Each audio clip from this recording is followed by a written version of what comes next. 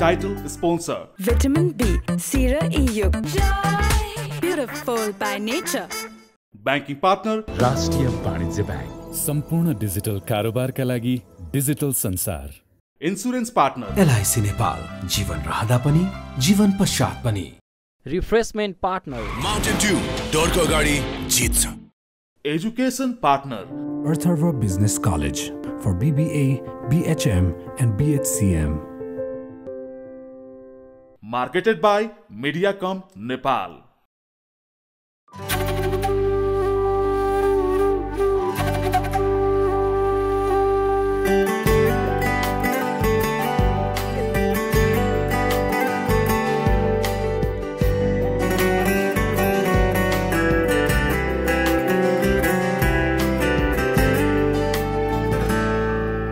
Mero Euta Sathi Chha, reloaded with Naresh Bhattarai.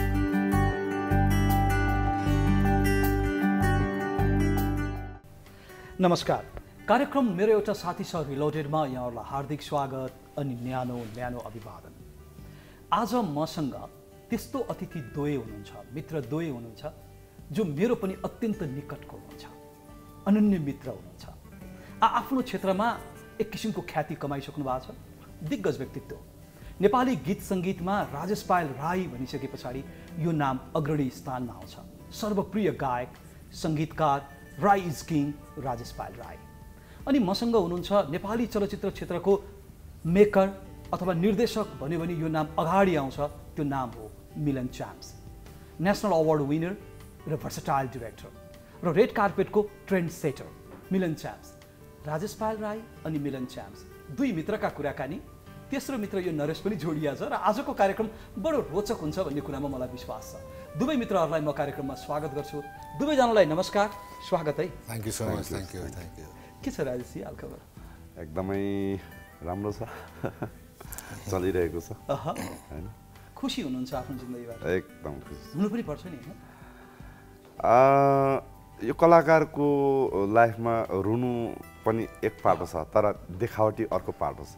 किनकि हरेक आम दर्शकहरूको हामी आइडल जस्तो भइरहेको हुन्छ कि यो मान्छे कमजोर नहोस्, यो मान्छे नहारोस् भन्ने एक किसिमको त्यो फ्यान्सहरूको सुपन्दित भइरहेको हुनाले आफूभित्र रोए पनि बाहिर हाँस्नुपर्ने चाहिँ कलाकारको जिन्दगीमा म पनि समाज छु। तर भलै त्यति साह्रो रुनै पर्ने चाहिँ पाटो चाहिँ छनु चाहिँ छैन फेरि। राजेशजी, मलाई बडो खुसी लागेको छ दोस्रो पटक यहाँसँग भेट भयो कार्यक्रम मेरो एउटा साथी छ। एकदम थ्याङ्क यू। अनि मिलन सरकार, के छ हालखबर? हामी त एकअर्कालाई सरकार भन्छौँ होइन? यता फेरि राजा भन्छ कि राजा। सम्बोधनका कुरा गरौँ न, रमाइलो छ त। मिलन चम्स निर्देशक नभइकन नि हाम्रो साइनो छ एक किसिमको फ्यामिलियर। आज त एउटा साथी छ भन्ने कार्यक्रम, तर हामी अत्यन्तै घरायसी सम्बन्ध भएको र उहाँलाई पनि म किराँती राजै भन्छु र उहाँले पनि मलाई किराँती राजा भनेर सम्बोधन गर्छ। हामी एकअर्कामा त्यस्तो छ। यता चामलिङ राई, म पनि चामलिङ राई, यता चामलिङ राई, यता भट्टराई। आजको यो कुराकानी यसरी अगाडि बढ्छ, रमाइलो हुन्छ भन्ने कुरा मलाई विश्वास छ। अनि यहाँको चाहिँ के छ खबर, नयाँ नौलो? मेरो अब नयाँ सुटिङ चाहिँ नि दुईटा सिनेमा छ। अब त्यसको अलिकति काम एउटा बाँकी छ, एउटा सिनेमाको। अर्को सिनेमाको बाँकी रहेछ किराँती राजाकै गाना छ एउटा, के अरे यो बर एन्ड बधु भन्ने हिट नम्बर, त्यसको तयारीमा छ। राजेशजी, तपाईँको दैनिकी यसो भनिदिनु न, कति बजी सुतिन्छ, कति बजी उठिन्छ, के छ दैनिकी? आमतौर रूपमा त म एउटा खुल्ला पुस्तक जस्तो धेरैलाई थाहा छ, अलि लेजी बोन पनि छु म। हरेक मान्छेले यो कति साह्रो खट्नु सकेको होला भन्ने पनि छ, तर मेरो दैनिकी चाहिँ ढिलो उठ्छु म। कति बजी उठ्नुहुन्छ? तपाईँको बिहान कतिखेर हुन्छ? 12:30-1 हुन्छ हैन, जतिखेर पिएम भइसक्यो हुन्छ। हो, त्यो एएम रहेन, तर तपाईँका लागि एएम चाहिँ पिएम नै हो। ओके। त्यो चाहिँ यस्तो पनि हो कि मेरो ज्यादातर आयोजकहरू, अर्गनाइजरहरू विदेशमा हुनुहुन्छ। अनि हाई हेलो गर्दै ढिलो हुन्छ, कहिले साथीहरू हुन्छ। अनि साथीहरू पनि कस्तो छ भने राति नै कल गर्नेहरू पनि हुनुहुन्छ ज्यादातर। त्यसले पनि हो, त्यो एकदमै परिवर्तन गर्नु खोजेँ मैले। लाइफस्टाइल अलि यो चाहिँ बोरिङ हो कि भन्ने, तर चलि नै रहेको छ। यसमै खुसी छु भने भाइ कि मलाई होइन। आज यो कार्यक्रममा आउनको लागि पनि गाह्रै पर्यो त। मैले तपाईँ मेरो मोबाइलमा हेर्नु अलार्म निकैचोटि बजेको छ। हामी झन्नै आत्तेको मिलन सरकार र म फोन। तर म एउटा चाहिँ ढुङ्गाको अक्षर जस्तो पनि छु, मैले बोलेपछि त्यो चाहिँ तपाईँ आउनुहुन्छ, धोका हुँदैन।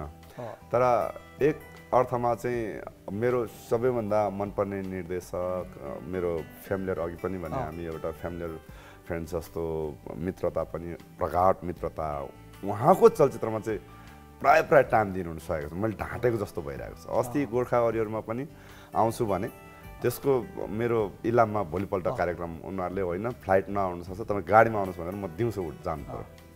उहाँलाई चाहिँ ढाँटे जस्तो हुन्छ, तर मनभित्र चाहिँ प्रकाड के त्यो भाइ के भइरहेछ भन्ने जस्तो हुन्छ।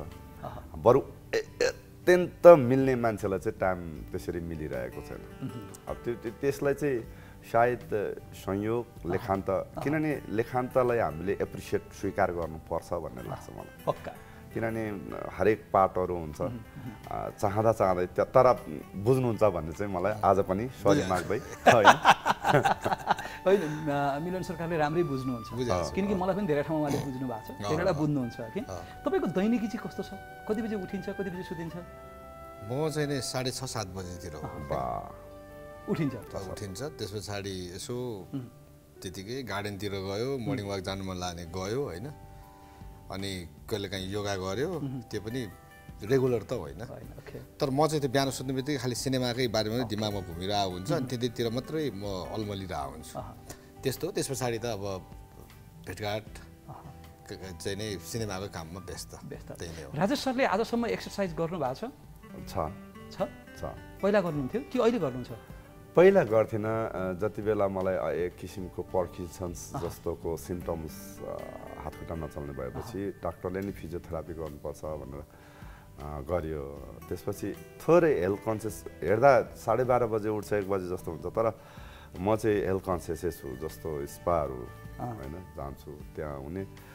अब त्यो पर्किन्सन्स ज्यादा हुनु भनेको कोलेस्ट्रोल ज्यादा, ट्राइग्लिसराइड ज्यादा, त्यसलाई चाहिँ फ्याटी लिभर भनौँ न, त्यो फ्याटी कम गराउनुको लागि चाहिँ थोरै 45 मिनट्सको वाकिङ चाहिँ हप्तामा एकचोटि गर्छु। घरमै मिनी जिम पनि छ, तर घरमा भएपछि त्यो देख्दा चाहिँ वाउ घरमा राखेको छ भने, तर अल्छाइँदो रहेछ गरिन्न। बरु साथीहरूसँग भन्छ त्यो देखाउने हुन्छ, तर हप्तामा एकचोटि। हप्ताको एकचोटि उहाँ एक्सर्साइज गर्नुहुन्छ, अरू हप्ताको एक दिन रेस्ट गर्छन् होइन। तर राजेश पायल राईजी चाहिँ हप्ताको एकचोटि जिम गर्नुहुन्छ। तपाईँको के छ, जिम गर्ने, एक्सर्साइज गर्ने? मेरो चाहिँ जिम धेरै ठाउँमा मैले तपाईँको जोइन गरेँ, तर 3 दिन 4 दिनदेखि ठिक अनि आफ्ना कलाकारलाई चाहिँ पहिलो प्रायोरिटीमा उहाँले जिम भनेर राख्नुहुन्छ, एक्सर्साइज भनेर राख्नुहुन्छ, अनि आफै यो भन्ने डिरेक्टर चाहिँ होइन। मेरो यस्तो अब त्यो कहिले कहाँ सुटिङमा लोकेसन हेर्न पुगिरहेको हुन्छ, कहिले कहाँ पुगिरहेको हुन्छ होइन, त्यो भएर हो। अनि त्यो रेगुलर कहिले पनि भएन, मेरो जहिले पनि त्यही हुन्छ। खालि 3-4 दिन भन्दा जोइन गर्ने, 3-4 दिन चाहिँ मजाले गर्ने, त्यो पछाडि सक्यो। तपाईँले पर्फर्मेन्स गर्दाखेरि नि हेर्ने मान्छे पुरा दङ्ग पर्छन्, किनकि जो पर्फर्मर हो उही नै रमाइरहेछ क्या, उही खुसी भइरहेको हुन्छ नि त। किनकि हामी धेरै ठाउँमा सँगै भएका छौँ नि त, देश विदेश होइन, सोहरू गर्दाखेरि। अस्ति पोल्यान्डमा हाम्रो त्यो बेलामा राजेशजीले नन स्टप 3.5 घन्टा कि 4 घन्टा थियो होइन लगभग, एक्लो पर्फर्मर उहाँ। दर्शकले अझ छोडेको थिएन, ए अब त बिहान भयो, अब त घर जानुपर्छ भनेर जबरजस्ती कार्यक्रम बन्द गरे। त्यो पर्फर्मको कुरा त पछि पनि मैले भन्नेवाला थिएँ। मैले त लाइभ धेरैचोटि मैले हेरेको छु, हामी सँगै कार्यक्रम कतिचोटि मैले अर्गनाइज गरेको छु होइन। त्यो इनर्जी त कहाँबाट आउँछ। तपाईँहरू दुवैजना नि आफ्नो क्षेत्रकै लागि जन्मिया हो क्या, तपाईँ गाउनकै लागि जन्मिया हो, तपाईँ चलचित्र बनाउनकै लागि जन्मिया हो, जति पनि खट्न सक्ने क्या। अनि योभन्दा बाहेक अर्को सपना नभएको मान्छे हो नि त तपाईँहरू। अब आज मलाई रमाइलो कुरो गर्न मन लागेको छ, धेरै कुराहरू, धेरै किस्साहरू पनि जोड्न मन लागेको छ होइन। अब म आफै पनि तपाईँहरूसँग जोडिएको लगभग 2 दशक 3 दशकको हाराहारीमा अपुङ लगाइसक्यो कि। राजेश पायल राईजीसँग मेरो कुरो गर्ने हो भने मेरो सबैभन्दा बढी गीत गाउने गायक राजेशजी हो, जसले 50-60 वटा भन्दा बढी मैले लेखेको गीत गाउनु भएको छ। एक समय उहाँका एल्बममा मेरो गीत हुन्थ्यो, एउटा होइन 2टा 3टासम्म पनि हुन्थ्यो। अहिले एल्बम छैन, त्यो अर्को कुरा भयो, नभएदेखि त्यसरी हुन्थ्यो। राजेशजीसँग मेरो कम भेट हुने, तर सबैभन्दा बढी आत्मीयता र मलाई मनपर्ने गायक को भन्दा म राजेश पायल राई भन्थेँ बडो खुसी लाग्ने क्या उहाँलाई भेट्दा त्यो अर्कै इनर्जी आउने होइन त्यो हाम्रो आफ्नो सम्बन्धको कुरा र लेखान्त भन्ने फिल्मको सँगसँगै बाँच्न पाऊँ भन्ने गीत ऊ बेलामा लेखेको मेरो पहिलो चलचित्रको गीती यात्रा थियो त्यो सुरुवात थियो उदय सुब्बाजीको फिल्म होइन त्यो लेखान्तमा बसमा छैन मेरो मन बसमा छैन त्यो पनि हो मलाई त त्यो नकुने बन्धन त्यो थाहा छ मलाई त्यो पनि भयो जस्तै यो सँगसँगै पनि थाहा छ मलाई अब यो सबै हिट नम्बर धेरै छन् राजेश सरसँग बसमा छैन मलाई थाहा छ त्यो आत्मीयता त्यो साथी म भएँ यता अब यता मिलन च्याम्सजी भन्ने बित्तिकै मेरो बेस्ट फ्रेन्ड भन्ने बित्तिकै जताततै गुगलै सर्च गर्दा पनि त्यही भेटिन्छ होइन यो मिलन च्याम्ससँगको मेरो त्यो मित्रता त्यो आत्मीयता छ फेरि उहाँको र मेरो त यति धेरै कुराहरू मेल खान्छ कि हामी जन्मिन एउटै डेटमा जन्मेका होइनौँ तर ग्रह र नक्षत्र के गर्दाखेरि चाहिँ एउटै पर्छ क्या अनि धेरै कुराहरू हामीमा सँगै उस्तै उस्तै भइराखेको हुन्छ त्यही भएर आज यस्ता मेरा दुई अनन्य मित्रलाई मैले मेरो एउटा साथीसम्म पाएको छु हजुर जहाँ हुनुहुन्छ त्यहाँ म हुनु पर्थ्यो होइन अथवा जहाँ मिलन सरकार हुनुहुन्थ्यो त्यहाँ म हुनु पर्थ्यो त्यो बेला बेलामा त्यो फिल हुन्छ क्या बाहिर तपाईँ एनाउन्सर भएर त्यहाँ बसिरहनु अन्त कार्यक्रम सञ्चालन गर्ने भएर यहाँ बसेको छु तर आजको यो कुराकानी सबै कुरा जोडिएर आउँछ भन्ने मलाई लाग्छ अब यस हिसाबमा मैले राजेशजीको बारेमा कुरा गर्न थाल्यो भने घन्टौँ गर्न सक्छु होइन मिलन सरकारको बारेमा कुरा गर्न थाल्यो भने घन्टौँ गर्न सक्छु तर तपाईँहरू दुई बिचको कुरामा चाहिँ पहिलो भेट तपाईँहरूको कहिले भयो धेरै पहिला 2006 समथिङ हुनुपर्छ युकेमा हाम्रो भेट भएको उहाँ ब्रिटिस आर्मी भइकन पनि उहाँको भित्री चाहना अहिले जो देखिरहेको छ त्यो चाहनालाई चाहिँ एकदमै अर्जुन दृष्टिले how to study camera works उहाँ तपाईँलाई अचम्म लाग्ला उहाँको निर्देशकीय क्षमता त छ र नै आज मिलन चाम्स हुनुहुन्छ उहाँको अर्को एकदम हिडन ट्यालेन्ट भनेको चाहिँ क्यामेरा वर्क्स बहुत राम्रो गर्नुहुन्छ आज उहाँको सिनेमा राम्रो हुनुको पछाडि उहाँले आफै नै वर्क्स हेर्नुहुन्छ त्यो सिनेमाटोग्राफरलाई यो यसमा यहाँ क्यामेरा राखौँ आफै त्यो हिलो छ भने पनि घुँडाले टेकेर मेरो सुट गर्नुभएको छ आफै कुदेर गर्नुभएको छ अनि त्यति बेला चाहिँ भेट भइसकेपछि हामीहरू क्याम्प पनि गयौँ अनि काम गर्दै गर्दै खिच्दै हेर्दै गरेपछि त्यहाँदेखिको हाम्रो मित्रता अहिले समेत पनि मित्रता यति मिठो मित्रता छ तर अरू जस्तो एकदम बेलुका के खानुभयो बिहान कुन तरकारी खानुभयो आज के गर्ने त्यस्तो पनि कल पनि हुँदैन तर बोलेपछि एकदम पक्का यो प्रोजेक्ट भनेपछि त्यो प्रोजेक्ट यो काम गरेपछि त्यो मित्रताको एकदमै दरिलो सम्बन्ध भएको व्यक्तित्व चाहिँ मिलन चाम्स र मिलन सरकारले जहाँ पनि गीत सङ्गीतका कुरा आउँदाखेरि पहिलो नाम तपाईँकै लिनुहुन्छ त्यसमा मैले धेरै ठाउँमा तपाईँको प्रशंसा सुनेको छु म आँखा चिम्लेर भन्न सक्छु त्यो बेला सर्वाधिक म्युजिक भिडियो राजेश पाल राईको सर्वाधिक म्युजिक भिडियो डाइरेक्सन गर्ने एकमात्र डाइरेक्टर म थिएँ सबै एडिट गानाहरू छ क्या विचार जोगे खास त केही छैन तिमी बाहेक धेरै हामी युके देखिको त्यो सुटिङको यात्रा चितवन समेत पुग्यौँ कस्तो मान्छे हो राजेशजी मिलन सरकार खुल्ला दिलको मान्छे अब किनभने प्रायः जसो त अब मैले भन्नुभन्दा पनि अडियन्सहरूलाई धेरै थाहा छ तर एकदमै दयालु एकदमै दयालु के अरे एउटा चाहिँ नि कस्तो भनेदेखिलाई मान्छे चाहिँ एकदमै बिन्दास हो होइन तर अब बाहिरबाट हेर्दाखेरि अब अहिले त धेरै म त त्यति बेला पनि मैले भन्थेँ एकदमै खुल्ला दिल हृदय भएको मान्छे भनेर अहिले त अब प्रायः जसो सबै अडियन्सलाई थाहा छ क्या एकदमै खुल्ला दिलको मान्छे हो अब यो सोसियल वर्कमा चाहिँ नि त्यत्तिकै इन्भल्भ अब कतिपय ठाउँमा हामीले देखिरहेको हुन्छौँ चाहिँ तपाईँको डोनेट गरेको सहयोग गरेको आदि दुःख पर्दाखेरि अनि अब जस्तै नयाँ कलाकारहरूको लागि त नयाँ सिङ्गर्सहरूको लागि नयाँ कलाकार अथवा नयाँ मेकरहरूको लागि त झन् एकदमै खुल्ला दिलदारको मान्छे हो गरी खानु भनेर चाहिँ नै आशीर्वाद दिने मान्छे हो राजेश पाल राई मैले अब त्यो बेलादेखिको हाम्रो सङ्गत हामी त सँगसँगै हिँडेका छौँ सँगसँगै सुतेका छौँ सँगसँगै खाएको छौँ त्यो बेलादेखिको बरु पछिल्लोचोटि के भयो भनेदेखिलाई म चाहिँ नै चलचित्र क्षेत्रमा आइसके पछाडि अब धेरै चलचित्र क्षेत्रमै बिजी भयो तर प्रायः जस्तो मेरो चलचित्रमा कहीँ पनि प्रायः जस्तो छुट्नुहुन्न उहाँ हामी चाहिँ नि कहीँ न कहीँ अनि रमाइलो अझ झन् मेरो लागि त झन् खुल्ला चाहिँ नि साथी चाहिँ कस्तो खुल्ला दिल अब साथी त के कुरा गर्नु जस्तै मैले सिनेमा गर्दाखेरि चाहिँ नि अहिलेसम्म मैले गरेको सिनेमामा चाहिँ राजेश पाल राई एउटा चाहिँ सिनेमाको लागि गीत चाहिँ नि रेकर्ड गर्दाखेरि मोटो रकम लिने गायक हो त्यो चाहिँ किन डिजर्भ हो त्यो चाहिँ दिनै पर्छ क्या अब त्यो कुनै पनि चाहिँ नि मेकरले चाहिँ त्यो भन्नै सक्दैन क्या सो भनेपछि मिलन चाम्सको फिल्मको लागि अहिलेसम्म राजेश पाल राईले 1 रुपैयाँ पनि ल्याएको छैन भनेपछि मैले दिनु खोज्दा पनि अप्ठ्यारो साथी हो तर अप्ठ्यारो हुन्छ नि त यार त्यत्रो ठुलो सिङ्गर होइन तर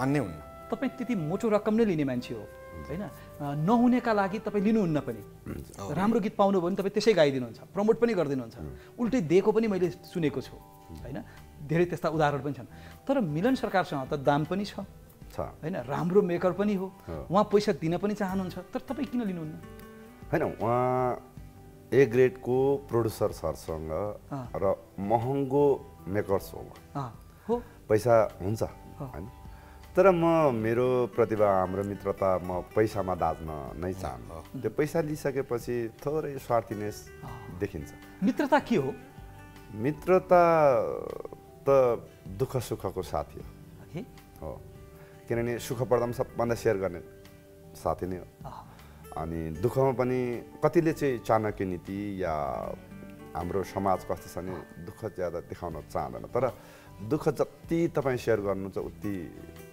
त्यो दुःख मेटिन्छ भन्ने लाग्छ दुःख सेयर गर्नु जरुरी छ एकदमै मान्छेले चाहिँ दुःख देखाउनै चाहँदैन नि त खुसी बढी सेयर गर्ने कि दुःख बढी सेयर गर्ने त म चाहिँ ज्यादा दुःख चाहिँ सेयर गर्छु खुसी त साराले देखिसकेको हुन्छ नि खुसी सफलता त तपाईँले नभन्दै अरूले देखिसकेको हुन्छ तर दुःख त तपाईँले नभनिकन देखिँदैन र नदेखाउने चिज हो भन्छ तर म चाहिँ सेयर गर्छु प्रायः म यस्तो भइरहेछ यो प्रब्लम छ भने त्यो मित्रताले चाहिँ त्यो मेटिन्छ जस्तो लाग्छ ओके त्यो मित्र उहाँ हुनुहुन्छ एकदम हैन पैसाले मित्रता बिग्रिन सक्छ सम्बन्धमा फाटो आउन सक्छ भनेपछि त्यो पैसाको त मुखै कालो प्रोफेसनल भन्छ नि त अनि सलमान खान जीले कतिपय फिल्म लेख्नु पनि हुन्छ वीर भन्ने फिल्ममा उहाँले फ्रीमा काम गर्नुभयो हैन कति बेला मन पर्दा सञ्जय लीला भंसालीसँग हैन ल हम दिल दे चुके सनम मुभी उसले राम्रो लाग्यो काम गर्दा उसले लिएन भन्छ कि र त्यो मुभी राम्रो पनि दिलले काम गर्नु अलग कुरा हो पैसामा काम गर्नु अलग पाठ हो ओके राजेश सरका यी कुराहरू सुनिरहेको मिलन सरकारलाई सोध्न मन लाग्यो यो मित्रताका कुरा साथीको कुरा यो साथी कस्तो हुनुपर्छ जस्तो लाग्छ तपाईँलाई तपाईँ हामी जस्तो हामी भेट पनि हुँदैनौँ प्रायः जसो धेरै जसो कम्युनिकेट पनि हुँदैन तर हामीमा ईर्ष्या पनि छैन हामी सफलतामा जहिले पनि साथीको सफलतामा खुसी हुन्छौँ न हामीमा डाहा छ न चाहिँ नि त्यो एकदमै सेल्फलेस माया क्या त्यो चाहिँ नि अनि मलाई लाग्छ हामी जस्तै हुनुपर्छ जस्तो लाग्छ तपाईँ हामी तिनैजना जस्तो साथीको एउटा उपनाम छ भने मिलन चाम्स हो मैले यहाँ भएर क्यामेराको अगाडि एकदमै बढाइ चढेको गरेन अघि पनि भने हामी त्यस्तो पनि होइन कि फोनमा अघि भन्यो नि के गर्दै हुनुहुन्छ अब आउने त्यति पनि सोध्दैनौँ हामी तर बोलिसकेपछि हरेक चिज त्यहाँ अटाउँछ अनि त्यो अटाउनु भनेको चाहिँ मित्रता हो अनि हरेक मान्छेसँग बोलिन्छ कामको लागि मात्र काम गर्छ आज यति बजी जाने त्यति बजी जाने यति बजी फ्लाइट छ भन्ने टाइप हुन्छ तर हाम्रो फ्लाइट पनि त्यहीँ अटाउँछ त्यो पेसा पनि त्यहीँ अटाउँछ खानेकुरा पनि त्यहीँ अटाउँछ सुत्ने कुरा पनि त्यहीँ अटाउँछ आँसु पनि त्यहीँ अटाउँछ आँसु त अघि मैले भने आँसु त हरेक मान्छेले देख्ने चिजहरू भएको हुनाले सेयर गर्नु पर्दैन धेरै चिजहरू हामी भित्रको दुःख पारिवारिक कुराहरू पारिवारिक सफलताको कुराहरू हरेक चिजहरू अटाउँछ त्यो कारणले एउटा भर र विश्वास भनेको पनि त साथी हो नि त हैन भरोसाको अर्को नाम त साथी पनि हो भनेपछि त्यो भर अथवा विश्वास त्यो भरोसा जे भनौँ मिलन च्याम्स हजुर हैन त तपाईँ मान्छे चाहिँ कस्तो अब आफैलाई कस्तो भन्ने म एकदमै सरल छु मान्छे हेर्दाखेरि अलिकति एग्रेसिभ खालको देखिन्छ तर भित्र त्यति नै म एकदमै नरम मान्छे हो तपाईँको आँसु पनि चाँडो आउँछ है एकदमै धेरै उहाँ जस्तो हामी छिट्टो रुनु दुईजनै रुनेमा आई थिङ्क च्याम्पियन नै हो जस्तो लाग्छ राजेश पनि रुनुहुन्छ है त्यो कोमल मनको मान्छे हो स्वाभाविक मानिस त रुनु पनि एक किसिमको सौन्दर्य हो भन्ने लाग्छ रुनुपर्छ तर छोरा मान्छे भएर रुनु हुँदैन भन्छन् नि आँसु नदेखाउनु होइन त्यो गलत हो आँसु त आत्माको एक किसिमको दर्पण हो हैन त्यो कारणले त्यो आँसु झार्नु कतिपय यो जनेन्द्रियहरू चाहिँ 1700वटा पनि त्यो खुम्चेको पनि एक्टिभ हुन्छ भन्छ हाँस्नु एक्टिभ हुन्छ भने त्यो कारणले त्यो दुईटै पार्ट छ कि जिन्दगीमा आँसु र हाँसो पनि ब्यालेन्स भयो भने त्यो जिन्दगी एकदम फिट हो। एक्लै रुनु भएको छ? रुन्छु रुनुहुन्छ है? एक्लै त ज्यादा रुन्छ नि। एक्लै रुनुहुन्छ। साथीभाइ राखेर रुनु भएको छ? साथीभाइलाई सुनाउँदै आफ्ना पीडाहरू? त्यस्तो पनि हुन्छ, कुरा गर्ने क्रममा कहिलेकाहीँ त्यो मुडमा हुन्छ नि, कहिलेकाहीँ खुसीको पनि आँसु आउँछ। उहाँले भव्य चलचित्र बनाउने, वाह मेरो साथी हो मिलन चाम्स, यति राम्रो, त्यो कहिलेकाहीँ त्यो खुसीको पनि आँसु आउँछ। कहिलेकाहीँ अब असफलता भयो भने पनि यत्रो परिश्रम गरेको के भयो होला भन्ने टाइपको। तर त्यसमा चाहिँ म चाहिँ लेसन्सको रूपमा लिन्छु त्यसलाई चाहिँ। नेक्स्ट टाइम कतिपय हामीले हाम्रो लागि काम गर्नु भन्दा पनि कहिलेकाहीँ अडियन्सको लागि पनि काम गर्नुपर्ने हुन्छ। अनि अघि मैले भने कि अडियन्सको लागि त हामी हरदम हाँस्नु नै पर्छ। त्यो कारणले त्यो मित्रताभित्र आम मानिसभित्र त्यो चिज अटायो भने कम्प्लिट हो जस्तो लाग्छ। ओके, मिलन सरकारजी कतिको रुनु भएको छ एकान्तमा या साथीभाइसँग? आँसु त चाँडो आउँछ, थाहा छ मलाई। एकदम धेरै रुन्छु म। रुनुहुन्छ? रुन्छु म रियालिटी सो हेर्दाखेरि त रुन्छु म त्यति डुब्छु क्या म एकदम रुने मान्छे हो। दुःख देखाउनु पर्छ जस्तो लाग्छ कि लाग्दैन? कतिको सेयर गर्नुहुन्छ आफ्नो दुःख, कि खुसी बढी सेयर गर्नुहुन्छ? परिवारसँग म दुःखहरू सेयर गर्छु, तर अब विशेष गरेर बुवा मुवासँग म त्यति धेरै सेयर गर्दिनँ, किनकि उहाँहरूलाई धेरै अलिकति पीडा हुन्छ भनेर म एकदम बुवा मुवासँग चाहिँ एकदम लुकाउने नै कोसिस गर्छु। साथीभाइसँग चाहिँ देखाउँछु, तर अब परिवार भन्नाले बुवा मुवासँग, स्पेसल्ली बुवा मुवासँग चाहिँ म अलिकति लुकाउँछु उहाँहरूसँग चाहिँ, उहाँहरूलाई धेरै पीडा हुन्छ भनेर। कतिको खुसी मान्छे हो, कतिको सुखी मान्छे हो तपाईँ? होइन, खुसी त अब आफै चाहिँ नि भएन भने त कहाँ जिन्दगी चल्दैन नि। मजाले खुसी हुने हो, दिल खोलेर। खुसी आफैमा छ नि? एकदम बुझेकै त्यही हो। तपाईँ कतिको खुसी सुखी मान्छे हो? म त बिन्दास, अर्को भाषामा भन्यो भने बिन्दास मान्छे हो। अर्काको दुःख त देख्न नसक्ने मान्छे हो, जस्तै आफ्नो त दुःख लुकाउनु पनि कुरा आएन। हरदम खुसी हुनुपर्छ, एक बारको जुनी हो होइन कि धेरैले त भन्छ कि दलाई लामाको यो 12औं हो, साई बाबाको यो दोस्रो जन्म हो या पुनर्जन्म भने त्यसमा पनि विश्वास राख्न सकिन्छ कर्ममा। तर मेरो लागि चाहिँ यो यही जुनी हो। त्यो कारणले यो जुनीमा मैले कम्प्लिट भोगिनँ भने मजा आउँदैन। ओके, अब मिलन सरकार धर्म कर्मका नै कुरा गरौँ न। कतिको धार्मिक मान्छे हो तपाईँ? कतिको व्रत बस्नुहुन्छ अथवा मन्दिर जानुहुन्छ, पूजाआजा के गर्नुहुन्छ? अहिले चाहिँ मङ्गलबार र शनिबार बसिरहेको छु व्रत। बस्नु भन्यो, बसेँ मैले, राम्रै लागि ज्योतिष देखाउनुहुन्छ? म एकदमै विश्वास गर्ने मान्छे, धर्म कर्ममा भगवान् भने पछाडि विश्वास गर्छु। डर लाग्छ। के को चाहिँ डर लाग्छ? होइन, भगवान्देखि त डराउनु पर्यो नि, त अनुशासितै भयो। डराउने भन्नाले मतलब अब भगवान्सँग डराउनु त पर्छ त। डर लाग्छ मलाई, भगवान्सँग डर लाग्छ। म जहीँ पनि ढोगिहाल्छु, गल्ती नहोस्, गल्ती गऱ्यो भने क्षमा पाऊँ भनेर चाहिँ नि। अब थाहा हुँदैन आफूले गल्ती गरेका कुराहरू होइन, कतिपय कुराहरू। त्यसले गर्दाखेरि चाहिँ नै एकदमै मन्दिरहरू जाने गर्छु। गल्ती गरेपछि सरी कतिको छिटो भन्नुहुन्छ? म त भन्छु एकदम सरी भन्नु, किन डराउने? सबभन्दा बढी सरी कसलाई भन्नुभएको छ? सबभन्दा बढी सरी चाहिँ नि आफ्नो श्रीमतीलाई होला, धेरै जसो चाहिँ। अनि अब सरी भन्नु पर्ने, सरी भनेको छु मैले, भनेको छु। अनि ज्योतिष चाहिँ यति धेरै किन मान्नुहुन्छ तपाईँ? ज्योतिष त्यो एउटा त्यो कन्फिडेन्स हुँदो रहेछ क्या। राम्रो छ है भन्यो भने, यस्तो गऱ्यो भने चाहिँ नै कन्फिडेन्स बिल्डअप हुने। अनि अर्को चाहिँ अवेर, यस्तो हुनेवाला छ, अलिकति होसियार हुनु भनेपछि अलिकति आफू अलिकति अवेर भइन्छ नि त, त्यसको लागि। अहिले ज्योतिषले तपाईँलाई कालो नलगा भनेपछि त्यत्रा काला लुगाहरू तपाईँले कहाँ राख्नु? अहिले कालो नै लाउनुहुन्न? अहिले चाहिँ लगाउनु छोडेँ मैले, कालो हरियो। किन? होइन, यो मेष राशिलाई नलगाउनु अब हजुरलाई पनि भनेको छ, तर म त लगाइरहेको छु। तर मैले होइन, जस्तै अस्ति मैले प्रिमियरमा लगाएको थिएँ, लगाउनु पर्ने ठाउँमा त लाग्छ, तर प्रायः जसो म लगाउँथेँ। पहिला चाहिँ भयङ्कर लगाउँथेँ। त्यही त, कालो प्रेमी मान्छे, कालो मन पराउनु तपाईँ होइन, अहिले ठ्याक्कै छोड्नु भएको छ होइन। उहाँलाई उपहार ल्याइदिनु छ भने कालो कलरको हुँदैन अहिले चाहिँ हरियो पनि होइन।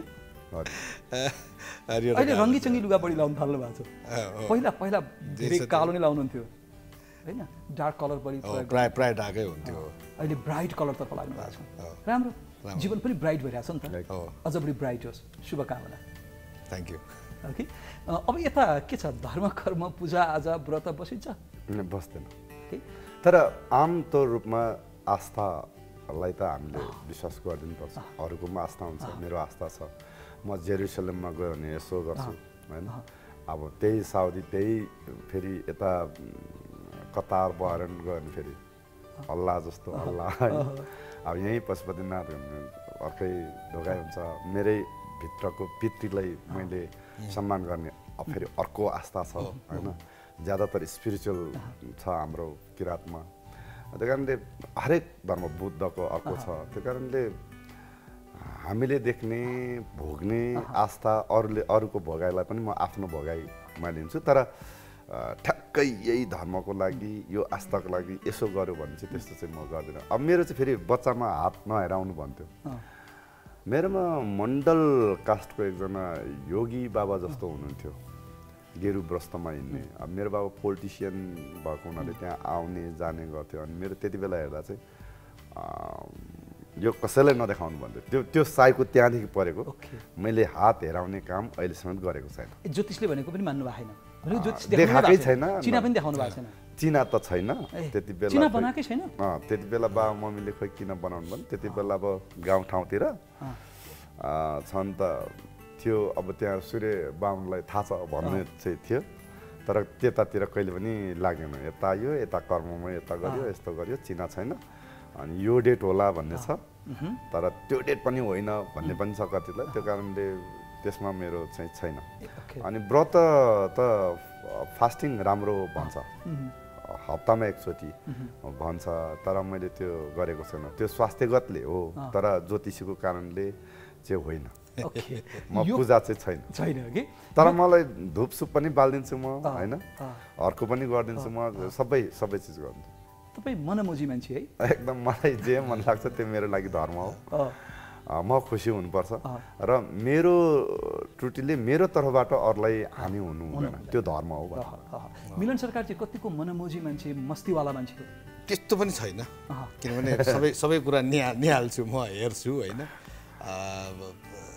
त्यो संस्कारबाटै हुर्केर होला अलिकति अलर्ट भएर आफूलाई जे मन लाग्यो त्यही चाहिँ म गर्दिनँ। बा केही असर परिहाल्छ कि भनेर त्यस्तो चाहिँ छैन। अर्काका लागि बढी सोच्दा सोच्दै दुःख पनि पाइएको छ? धेरै पाइएको छ, धेरै नै। किन दुःख पाइराख्नुहुन्छ तपाईँ? किन धेरै सोच्नु छ अर्कालाई? होइन, अर्काको लागि पनि सोच्नु चाहिँ पर्छ, तर अब कम अथवा धेरै भन्ने कुरा हुन्छ। अहिले अलिकति कम सोच्छु। अहिले अलिकति कम सोच्न थाल्नु भएको छ। आफूलाई बढी समय दिन थाल्यो? हो। आफूलाई समय दिनुपर्छ नि होइन? हो। जीवन हो, कतिपय पेसामा त अर्काकै लागि टाइम दिन्छ, भलै आफ्नै लागि गरे जस्तो पनि लाग्छ। तर अरूको अघि भन्यो नि, अडियन्सलाई काम गर्नु पनि अर्का त होइन, अर्का कसलाई भन्ने। मेरो गीत सङ्गीतलाई हाम्रो गीत नेपाली गीत सङ्गीत भन्छ भने त अर्का नै त आएन। विदेशीहरूले पनि सुन्छ। म्युजिकको त बााउन्ड्री छैन, सिमाना छैन। त्यो कारणले सबै आफ्नै लागि नै खटेको। तर यहाँ चाहिँ देख्दा चाहिँ कमायो भने आफ्नो लागि, अनि राम्रो गऱ्यो भने मेरो लागि भन्ने छ। तर मेरो लागि हुनुको लागि अर्कोले साथ दिनु नै पर्छ। तपाईँ कतिको भाग्यमानी मान्छे हो? होइन, हामी हरेक व्यक्ति चाहिँ नै यो पृथ्वीमा जन्म लिएपछि भाग्यमानी नै हो नि। सकुशल छु। मेन कुरो अब हेल्दी छौँ अहिलेसम्म होइन। त्यो मानेमा त सबैभन्दा पहिलो कुरो भाग्यमानी नै ठाउँ। अरू भन्ने कुरो त चाहिँ नि कर्म गर्दै जाने हो। तर मेन अहिलेसम्म ठिकठाकै छ, त्यस्तो खासै प्रब्लम हेल्थमा देखिएको छैन। त्यो हिसाबले चाहिँ भाग्यमानी नै। कतिको सफल मान्छे हो तपाईँ? आफै के भन्नुहुन्छ? अब यो सफलता भन्ने कुरो चाहिँ नि बाँचिन्जेलसम्म चाहिँ नि हामी सफलताको पछि नै सायद दौडिन्छौँ होला। त्यो हिसाबले चाहिँ नि सफल हुँदै गरेको व्यक्ति नै भन्नुपर्छ, किनकि असफल चाहिँ नि भन्नु हुँदैन। मान्छेले आफ्नो क्षेत्रमा चाहिँ नि सफलता हासिल गरि नै राखेको हुन्छ, चाहे त्यो ठुलो होस् चाहे सानो होस्। त्यसले गर्दाखेरि सफल नै भन्नुपर्छ। तपाईँ कतिको भाग्यमानी मान्छे हो? बहुत भाग्यमानी। कतिको सफल मान्नुहुन्छ आफूलाई? मेरो परिश्रमलाई आधार मान्ने भने सफलता नै मान्नुपर्छ। यो जिन्दगीमा यत्रो माया पाएको छु, आशीर्वाद पाएको छु, जसलाई चाहिँ नि अरबौँ सम्पत्तिले किन्न सक्दैन। करेक्ट। त्यो कारणले म बहुत भाग्यमानी छु। कतिले त भन्छ खोक्दा पनि त गीत हिट हुन्छ भन्छ। त्यो जतिको भाग्य यहाँ कत्रो मेहनत गरेर दिनरात कम्पोजिसन गरेर दिनरात त्यसलाई गरेर एल्बम ल्याउँदा पनि सफल भइँदैन। म जे गर्दा पनि मन पराउँछ भने त म त बहुत लकी मान्छे हो। ऐना हेरिन्छ? ऐना त्यति हेर्दिनँ। हेर्नुहुन्न? हजुर।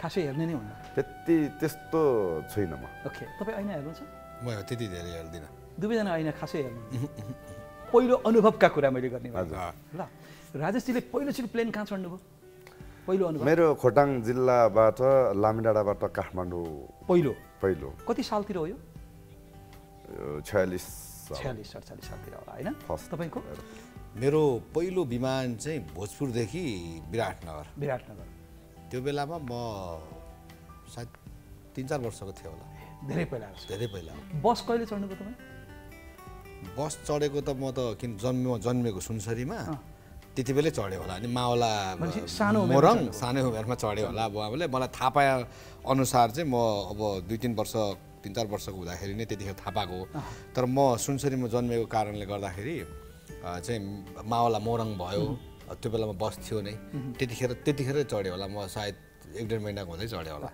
राजेश सर कहिले चढ्नुभयो बस म त्यही काठमाडौँ आइसकेपछि काठमाडौँमा चढ्यो बस ट्याक्सी त्यति बेला लाग्थ्यो कि त्यो बाल सोच या त्यो गाउँको मान्छे यो बसदेखि यो बाबु होला ट्याक्सीदेखि त्यो छोरा होला भन्ने कन्सेप्ट हुन्थ्यो ठुलो जी बाउ आमा होला सानो चाहिँ बच्चा होला अनि त्यसपछि त्यो यहाँ चाहिँ ट्रली बस पनि थियो कि भक्तपुर समेत र यहाँ समेत त्यो चाहिँ एकदमै अहम आश्चर्यचकित हुन्थ्यो अरे हौ यो कसरी ट्रली चढिरहेछ ड्राइभर पनि नभएको टाइपको हुन्थ्यो नि त त्यो चाहिँ ट्राम भन्ने अब तपाईँहरूलाई पनि थाहा छ होइन विदेशमा त्यो टेक्नोलोजी पनि देखेको मान्छे ट्रली त अहिले छैन होइन त्यो देख्दा चाहिँ अचम्म हुन्थ्यो ट्रलीको चाहिँ मलाई पनि रमाइलो लाग्थ्यो त्यो म त्यही यही त्रिपुरेश्वरबाट भक्तपुर चढ्थ्यो अनि ट्रली त्यो बस ड्राइभरले चाहिँ दायाँमा प्लिक हेरेर चाहिँ मैले क्यारिकेचर खुब गर्थेँ क्या त्यति बेला त आफू ड्राइभर थिएन नि त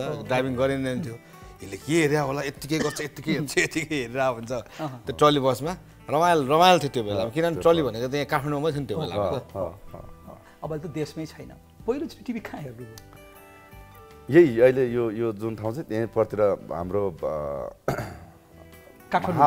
महाभारत भन्ने चाहिँ आउँछ त्यो चाहिँ अब टेलिभिजन थिएन अनि अर्को सुवेदी हुनुहुन्थ्यो त्यो मेरो मित्र हो उहाँको ठ्याक्कै नाम भुलेँ उनीहरूको घरमा चाहिँ थियो कि बाफरे त्यो माथि एन्टेना घुमाउने एक एपिसोडको लागि एकजना माथि नै आयो भन्थ्यो गयो भन्थ्यो झिरझिर गर्दा टक्क कता हल्लाउँदा चाहिँ आएपछि ढुक्क अनि अर्को सिट आफ्नो पालामा चाहिँ फेरि आफू माथि बस्यो अनि त्यसले कहानी भन्थ्यो कि यस्तो भयो त्यस्तो भयो त्यति बेला हेरेको त्यो 46-47 सालतिर महाभारत हेरेको एन्टिना मिलाउँदै हेरेको अनुभव हो पहिलो अनुभव तपाईँको टिभी हेरेको अनुभव मैले टिभी चाहिँ भोजपुरमा हुँदाखेरि भोजपुर बजारमा चाहिँ बाहिरै देखाउँथ्यो रोडमै राखेर अनि त्यही महाभारत रामायण त आउने त्यो बेलामा दूरदर्शनबाट अनि हामी सानो थियौँ त्यहाँ चाहिँ त्यो त्यसरी हेरिन्थ्यो पछि चाहिँ बुवाले टिभी ल्याउने भएपछि यति खुसी भयो कि त्यो एन्टिना अघि केश दादाले भने जस्तो त्यो घुमाउने अनि त्यहाँ घरमा चाहिँ टिभी ल्याउने भएपछि म चाहिँ टोलको चाहिँ दादा भयो अब किनभने मलाई त फकाउने भयो टिभी हेर्नको लागि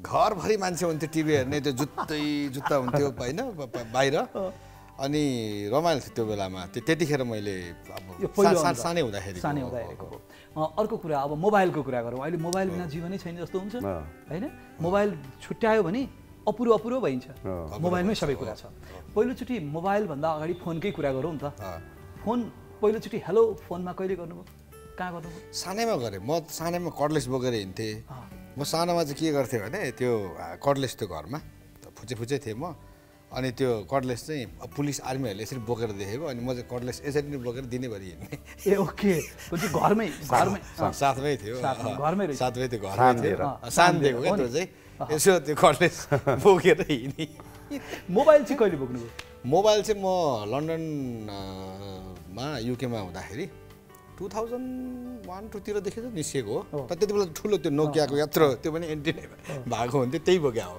मोबाइल पहिलोचोटि बोकेको चाहिँ तपाईँले फोन कहिले गर्नुभयो कहाँ गर्नुभयो हाम्रो जिल्लामा चाहिँ आवा भन्ने थियो हेलो हेलो हेलो हेलो फोनभन्दा पहिला ल्यान्डलाइनभन्दा पहिला आवा थियो अनि तर मोबाइल त जति बेला आयो एनटिसीको कति हो सामसुङ भन्ने सेट मेरो दाइ चाहिँ कतारमा काम गर्थ्यो रबिन उसले सामसुङ पठाइदियो सानो जस्तो फोल्डर त्यो बोकेको साल चाहिँ यकिन भएन त्योभन्दा अगाडि पेजर भन्ने पेजर पनि थियो अनि पेजरमा चाहिँ ट्रिकको नम्बर डिस्प्ले हुने अनि त्यो नम्बरलाई कल गर्नुपर्ने थियो उल्टो त्यस्तो पनि पेजर पनि बोकियो होइन तिनीहरू एउटै सालहरू हो तर एकिन चाहिँ भएन त्यसरी पहिलो कमाई गीत गाएर चाहिँ पहिलोचोटि तपाईँले कति कमाउनु भएको थियो अथवा कति पारिश्रमिक पाउनु भएको थियो 25 रुपियाँ हो या 250 रुपियाँ हो रेडियो नेपालको डेटमा गरिन्थ्यो सम्झनाको कुरा नगरेर बोलको गीत रेकर्ड गरेको थियो अनि एउटा स्लिप जस्तो हुन्थ्यो सङ्गीत शाखामा त्यो स्लिप पास भएपछि चाहिँ पैसा साटिन्थ्यो 250 हो मलाई पहिलोचोटि कमाएको गीत गाएर तपाईँले निर्देशन गरेर पहिलो कमाएको भिडियो चाहिँ हो म्युजिक भिडियोबाटै हो मैले कति कति लिनुभएको थियो पारिश्रमिक पारिश्रमिक अब त्यो के बचेको थिएन बेला साँच्चै खासै बचेको थिएन म त आफू उल्टै खर्च गर्थेँ त्यो बेलामा पुग्दैन पैसा पुग्दैन त्यो बेलामा एउटा म्युजिक भिडियोको चाहिँ अब अहिले जस्तो थिएन एकदमै धेरै लाखौँ लाख खर्च गर्ने त्यही 40-45 हजार 60 सबैभन्दा बढी पाएको भनेको उहाँकै गीत एउटा दुखी जीवन मेरो हाम्रो ईश्वर चामलिङ दाइको गीत 70,000 पाएको थियो त्यो बेलामा अब खर्च गरेर कति बच्यो तपाईँको त्यति बेला त्यतिमै बनायो होला त्यति बेला त हो त्यति बेला त सोच्नु भनेपछि तपाईँको कमाई खासै भएको रहेनछ पहिलो कमाई भनेर केलाई भन्नुहुन्छ त तपाईँ पहिलो कमाई त म चाहिँ नि अब विदेश जानुभन्दा अगाडि आर्मीमा जानुभन्दा अगाडि चाहिँ नि सिनेमै देखाइन्थ्यो हलमा त्यो बेलामा अलिअलि पहिला ठुलोमाहरूको हल थियो त्यो बेलामा अब सबै मैले नै जिम्मा लिएर चलाउँथेँ त्यो बेलामा कमाई त अलिअलि हुन्थ्यो तर मैले एकचोटि यस्तो गरेको थिएँ म सानो हुँदाखेरि म बच्चै थिएँ खासाबाट एकजना दाइले त्यो फुटबलको जर्सीहरू बोकेर ल्याउनु भएछ यो 270 हो यसले तैँले 400 रुपियाँमा बेच्यो भने तँलाई 130 रुपियाँ नाफा हुन्छ भनेर अनि त्यो जर्सी बेच्नु हिँडेको थिएँ म 130 रुपियाँ थियो एउटा जर्सीबाट त्यो पनि ठुलो त्यो बेलाको पहिलो कमाई त्यसैलाई मानौँ अहिले त्यो पहिलो कमाई त्यस पछाडि चाहिँ हलको भइहाल्यो त्यस पछाडि म जब आर्मीमा गएँ मेरो पहिलो तलब चाहिँ 47,000 थियो धेरै रहेछ ब्रिटिस आर्मी त तपाईँले हेरेको पहिलो फिल्म कुन हो पहिलो फिल्म चाहिँ नि मैले सानो हुँदाखेरि मलाई याद आएको चाहिँ यही अब के अरे के भन्छ तपाईँको सम्झना सिन्दुर यिनीहरू नै थियो क्यारा नेपाली फिल्ममा तपाईँले हेरेको फिल्म चाहिँ तर फेरि एउटा बुझ्नुपर्ने कुरो चाहिँ के छ भने फेरि त्यो भन्दाखेरि यिनीहरू त उहिलेकै मान्छे रहेछ भन्ला होइन त्यति बेला हामी सानो थियौँ होइन त त्यही हो सानै थियौँ ओरियल्ली सानोकै कुरा गरेको बुझ्ने फिल्म भनेको अब त्यति बेला अब चाहिँ नि दमकमा गएर हेरेको त्यो बेला दमकमा हेरेको हलमा दमकमा हो तपाईँको चाहिँ पहिलो फिल्म हेराइ मेरो पहिलो फिल्म विश्वज्योति हलमा चिनो फर्स्ट मुभी हो मेरो अनि हिन्दीमा चाहिँ बेताब भन्ने तिनीहरू एउटै साल आएको होला मलाई लाग्छ अहिले साल हेऱ्यो भने त्यो चाहिँ गणेश टाकिज हलमा अचम्म अब अहिले मान्छे हाँस्ला त्यो फिल्म हलमा सिट यस्तो परेको हुँदो रहेछ होइन म त त्यतिको ठाडोमै यसरी बसेर हेरेको चिनो चाहिँ पछि हाफ टाइम भयो सबै कुर्सी त यस्तो हुन्छ मेरो पनि हेरेर अनि त्यस्तो हाफ टाइम पछि मात्रै अब फर्स्ट क्रसको कुरा गर्छु ल तपाईँले पहिलोचोटि मन पराएको नायिका को भन्नुहोस् त कति राम्री अथवा त मेरो प्रेमिका बनाउन पाए पनि हुन्थ्यो भन्ने लाग्यो कोही पक्कै हुन्छ अब नेपाली हिरोइन त आँट आएन होइन क्रिस्टीजी शर्मिला मल्लजी त्यो ओहो भन्ने लाग्थ्यो बतासैले उडाएला त्यो क्रिस्टी ओहो भन्ने आँट आएन तर हिन्दीमा मेरो त्यो त्यति बेला डायरी जस्तो एउटा अनि त्यो फिल्मको सानो पोस्टर टास्ने हुन्थ्यो क्या त्यो माधुरी दीक्षित त्यो सायर हुने यस्तो ओहो भन्ने चाहिँ अब त्यसलाई फर्स्ट क्रसै मान्न सकिन्छ अनि माधुरी दीक्षित भए भन्ने जस्तो हुन्थ्यो मेरो पनि एकदमै माधुरी दीक्षित त एकदमै फेभरेटै हो नेपालीमा चाहिँ पोस्टरै अब किनेर भित्तामा टालिन्थ्यो होइन पोस्टर किन्ने चलन थियो त्यो बेलामा नेपालीमा पनि अब करिश्मा दिदी भइहाल्यो उहाँ प्रायः सबैको फेभरेट नै थियो करिश्मा दिदी त्यो बाहेक अघि किराती राजाले भने जस्तो क्रिस्टी मैनाली त्यो हेरिन्थ्यो टिभीमा हेरिन्थ्यो अब हामी त सानसानै थियौँ अनि टिभीमा नाचेको देख्दाखेरि चाहिँ गजब लाग्ने है त्यस्तो त्यो थियो ओके अब म यहाँहरूलाई एकदमै छोटो फ्याट्ट दिमागमा के आउँछ मलाई त्यो भन्नु ल धेरै यसलाई हामी विस्तृत रूपमा नलैजाउँ फ्याट्ट दिमागमा आउने कुरा नेता भन्ने बित्तिकै तपाईँको दिमागमा को आउँछ भन्नु त नेता भन्ने बित्तिकै देश बनाउने व्यक्तित्व नै आउँछ किनभने मेरो पापा नाममा मेरो पापा पनि लिन सक्छु अनि नेता भन्नु नि हरेक मान्छेको दृष्टिकोण छ मेरो पनि आफ्नो दृष्टिकोण प्रचण्ड भन्ने आउँछ मलाई त्यो नामै त्यस्तो हो पापाको नाम पनि भनिदिउँ न रत्न राई आदरणीय बुवा रत्न राईको नाम पनि ठ्याक्क आउँछ होइन नेता तपाईँको दिमाग को आउँछ के आउँछ अब मलाई ठ्याक्कै यही नै चाहिने भन्ने चाहिँ आएन ओके पत्रकार भन्ने बित्तिकै तपाईँको दिमागमा को आउँछ पत्रकार भन्ने बित्तिकै विद्रोहगिरीबाट आउँछ मेरो पनि त्यही मलाई ठ्याक्कै पत्रकार भन्ने विद्रोहगिरी आउँछ धेरै पहिलादेखि चिने नि त टिभी भन्ने बित्तिकै टिभीमा को आउँछ टिभी भन्ने बित्तिकै अब त्यो बेलामा मलाई चाहिँ एउटा यस्तो थियो तपाईँ अहिले हेर्दै हुनुहुन्छ साङ्ग्रिला च्यानलको डे टिभी भने त्यो खुब हेर्थेँ Shangri-La च्यानलको day TV image channel थियो होइन अब नेपाल टेलिभिजन पनि त्यो त झन् पुरानो भइहाल्यो त्यसरी आउँछ च्यानल नेपालहरू भन्ने आउँछ पहिलाको यता टिभी भन्ने बित्तिकै यदा यदा हि धर्मस्य ग्लानिर्भवति भारत भन्ने त्यो आउँछ होइन ओके अब आरजे भन्ने बित्तिकै रेडियोमा बोल्ने मान्छे भन्ने को आउँछ दिमागमा तपाईँको तपाईँ पनि आउनुहुन्छ होइन आरजे भन्दा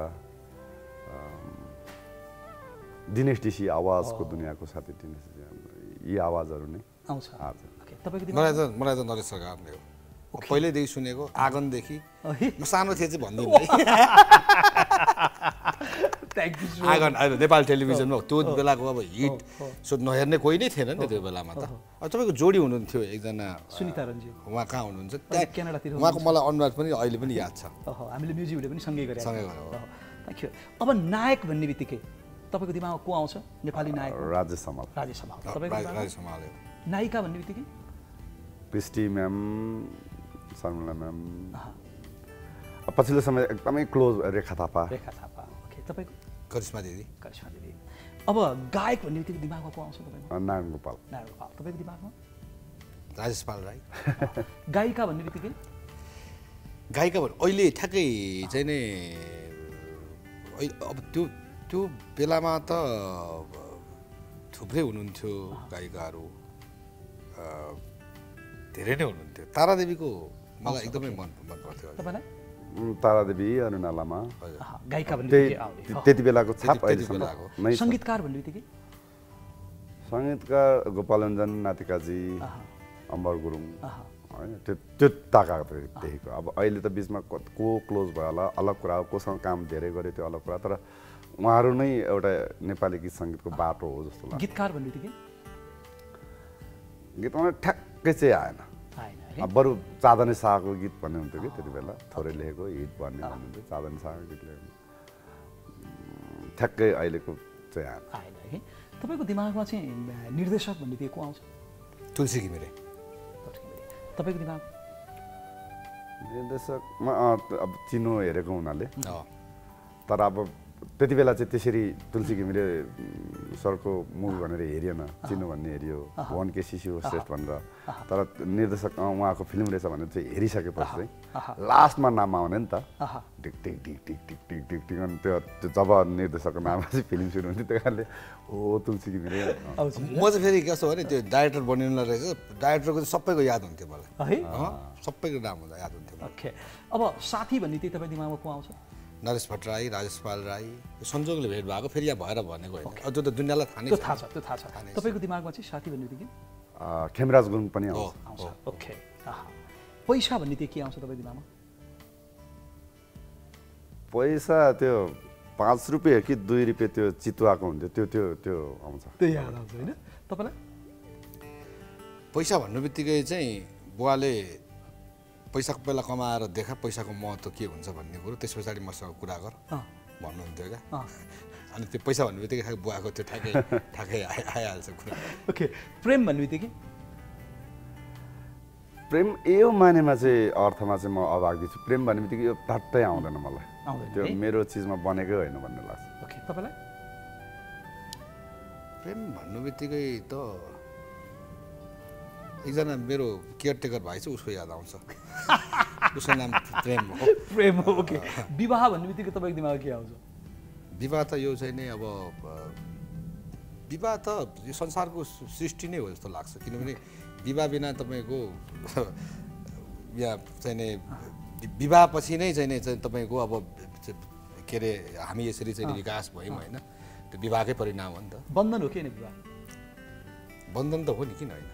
ओके, तपाईँलाई विवाह भन्ने बित्तिकै के आउँछ दिमागमा? बेहुला हुनुपर्ने आफू भएको छैन बेहुला भनेर मान्छे बोलाएर इन्भाइट गरेर बेहुला भनेर चट्ट त्यो हुन्छ नि नमस्कार हजुर भनेर रहर छ नि होइन? रहर त्यस्ता पनि छैन। हामी जन्ती जाने रहर कहिले पुरा हुन्छ? मलाई त्यसमा पनि यो गर्नै पर्छ जस्तो उहाँले त यो जीवनको एक पार्ट हो भन्नुभयो, मेरो लागि त्यो जरुरत छ भने पनि छैन मलाई। अब छोराछोरीले पनि विवाह गरिदिन्छन् बाबुआमाको? 25 वर्ष पुग्यो होइन, 50 वर्ष पुग्यो भनेर होइन, त्यही भएर जसरी पनि गर्न सकियो नि त, बोलाउन सकियो, रहर पुरा गर्न सकियो। मलाई त्यसमा रहर चाहिँ छैन कि अब अरूको देखेरै मलाई पुगिसक्यो। ल अब फ्याक्ट म नाम भन्छु केही नामहरू दिमागमा। ल हर्क साम्पाहाङ भन्ने बित्तिकै दिमागमा के आउँछ तपाईँको? श्रमशील मान्छे। ओके, तपाईँको? परिश्रमी मान्छे, निडर मान्छे। निडर मान्छे। रितेश च्याम्स भन्ने बित्तिकै? बाट त म अब रितेशबाट त म आफै इन्सपायर छु, एकदमै मेहनती मान्छे, त्यस्तो मान्छे बिरलै पाइन्छ। रितेश च्याम्स बिरलै चिन्नुहुन्छ नि रितेश च्याम्स? चिन्छु। रितेश च्याम्स भन्ने बित्तिकै नायक अहिलेको गोर्खा वारियरको त्यो दिमागमा आउँछ होइन। महानायक राय समाल भन्ने बित्तिकै एकदम खुल्ला हृदय किसिमको स्पिरिचुअल करको पुस्तक महाविश्वविद्यालय नै हो। ओके, तपाईँको दिमागमा महानायक? उहाँलाई थाहा नभएको कुरो केही पनि छैन, किन मैले पनि सङ्गत गर्ने मौका पाएँ। उहाँलाई थाहा नभएको कुरो केही पनि छैन है। त्यो बेलामा जुन बेलामा हामी चाहिँ नि प्रिमियरमा गएको थियौँ लन्डन, अब लन्डनमै म लामो समय बसेँ, मलाई पछि उहाँसँग हिँड्दाखेरि आफू म लन्डनमा बसेको भन्नै मलाई लाज लाग्यो, किन मलाई भन्दा बढी थाहा रहेछ उहाँलाई। त्यति नै। रामकृष्ण ढकाल भन्ने बित्तिकै ऊ एकदमै दुःख गरेर आएको गायक, मिठो पपुलर गायक। एम्बराल पनि पपुलर गायक, साथी। आनन्द कार्की एकदमै स्टाइलमा बस्नुपर्ने। ओके, अब म तपाईँलाई यही नाम सोध्छु, छिटो छिटो एक एक शब्दमै खोजेँ। रामकृष्ण ढकाल भन्ने बित्तिकै एकदमै ठुलो गायक हो नि, कसले चिन्दैन रामकृष्ण ढकाल, यम्बराल म अहिले नै भनिगएँ होइन। आनन्द कार्की दाई अब त्यत्रो चाहिँ नि वरिष्ठ गायक, सबैले चिन्ने गायक हो, ठुलो नाम हो यो। दयाहाङ राई भन्ने बित्तिकै?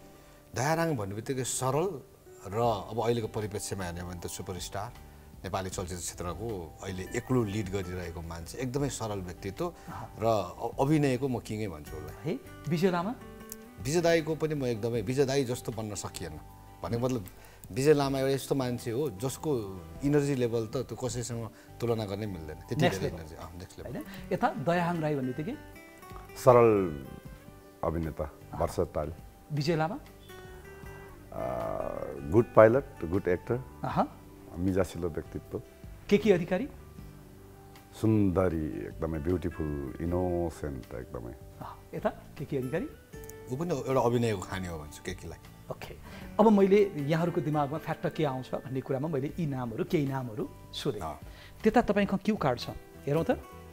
तपाईँहरू दुवैले बडो नजिकबाट चिनेको छ, हाउभाउका साथ एकअर्कालाई चिनाम त? एकदमै त्यो अहिलेको सुपरस्टार सरल स्टाइल देखाइदिनु। दयाहाङ राई। ओके, अर्को चाहिँ अब होइन यो पनि भयो, त्यसपछि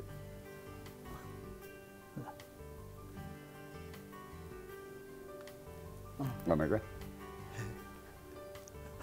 होइन।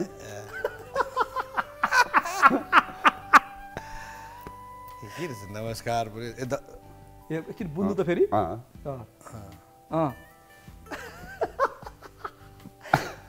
को नाम चलेको मान्छे? नाम राजेश पायल राई नै हुनुपर्ने हो होइन। अब यो धकेल्नु पर्ने कि धकेल्नु पर्ने।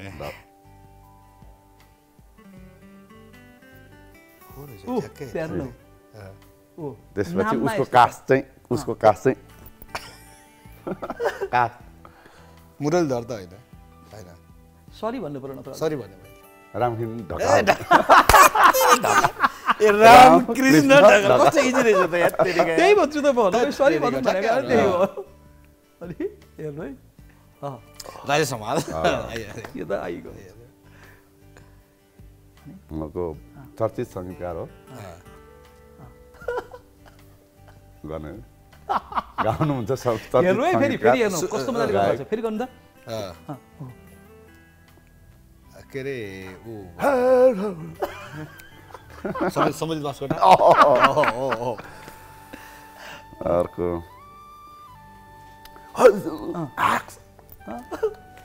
गर्न एकदम रिसाएर काम मिलन चाम्स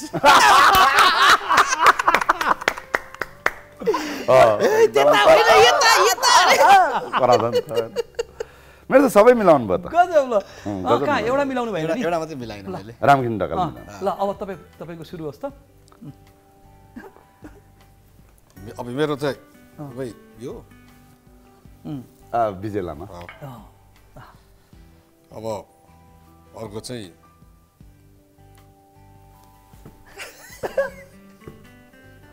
त्यो राजपाल पनि हुनु दर्शन नमस्ते यो त सिग्नेचर स्टेप हो नि त हो अब अर्को चाहिँ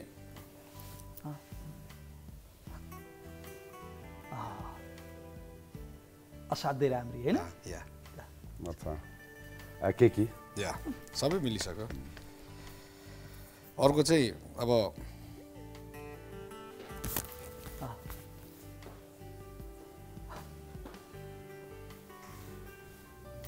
भयो होला टेलिभिजन यहाँसम्म दिउँ न है नरेश अब चिनाको होइन अब लास्ट अब होइन अनि अब त्यो डिङ्गो सिङ्गो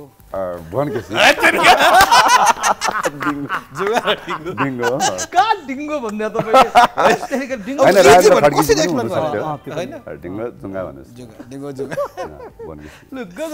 यहाँहरूको यो खेल पनि रमाइलो भयो विशेष उपहार पनि छ म एकछिनमा दिन्छु अब राजेश पायल राई हुने अनि अलिअलि गीत नसुन्ने भने त फेरि कार्यक्रममा मलाई सबैले गाली मात्र गर्नुहुन्छ सबैतिर छाउने र भ्याउने सबैलाई मनोरञ्जन प्रदान गर्ने गायक राजेश पायल राई फेरि एउटा अब यसमा स्टप अप गर्छु त्यो लाइभ पर्फर्मेन्स क्या त आई थिङ्क राजेश पाल राई जतिको त्यो लाइभ पर्फर्मेन्स त मैले अर्को देखाएको छैन सुपर सिङ्गर भनेर त आजभन्दा 15 वर्ष अगाडि घोषणा सुपर सिङ्गर त्यो मतलब त्यो गायन क्षमता र तपाईँको त्यो पर्फर्मेन्स त्यो बेलामा पनि अब चाहिँ नि विदेश भ्रमण गरेकै उहाँको त्यो पासपोर्ट त्यो त लगाउने नभएर क्या वर्ल्ड टुर क्या अहिलेसम्म वर्ल्ड टुर हानिराख्ने एक मात्र गाए भएपछि त तपाईँ अचम्म मान्नुहोस् न त्यो बेलादेखि अनि फेरि हत्तापत्त बुढो पनि कहिले नहुने सधैँ सदाबहार है अब यस्तो सदाबहार गायक राजेश पायल राई हुनुहुन्छ हेर्नुहोस् त म कस्तो भाग्यमानी आज दुई मेरा मित्र एउटा सिङ्गिङमा अथवा गीत सङ्गीतमा यस्तो नाम यति चर्चा परिचर्चा लोकप्रियता यो शिखरमा पुगेको व्यक्ति यता चलचित्रका लागि अब नेसनल अवार्ड पनि प्राप्त गरेका छ इन्टरनेसनल मिडिया पनि सबभन्दा बढी उहाँ नै छाइरहनु भएको छ होइन भर्सटाइल डिरेक्टर हुनुहुन्छ उता रेड कार्पेट प्रिमियर संसारभर गरिसक्नु भयो लेस्टर स्क्वायरमा त रेकर्ड ब्रेक हुने गरी गरिदिनु भयो लन्डनमा आइम्याक्समा होइन त्यो एउटा नयाँ इतिहास रच्यो गोर्खा वरियरबाट भनेपछि तपाईँहरू जस्तो विशेष व्यक्ति आज मैले पाछु उहाँ पनि गाउनुहुन्छ नि तपाईँलाई थाहा छ नि होइन अब अलिकति तपाईँका गीत दर्शन नमस्ते सुन्ने कि सँगसँगै बाँच्न पाउँ सुन्ने कि तपाईँलाई मनपर्ने कुनै सुन्ने कि सागर सरी सुन्ने कि कति गीतहरू लौ न सर अलिकति गीत सुनौ न अब यहाँ तपाईँकै गीत गाउनु त सँगसँगै बाँच्न पाऊँ सँगसँगै मर्न पाऊँ जाउँ हिँड धेरै टाढा पिरतीको गाउँ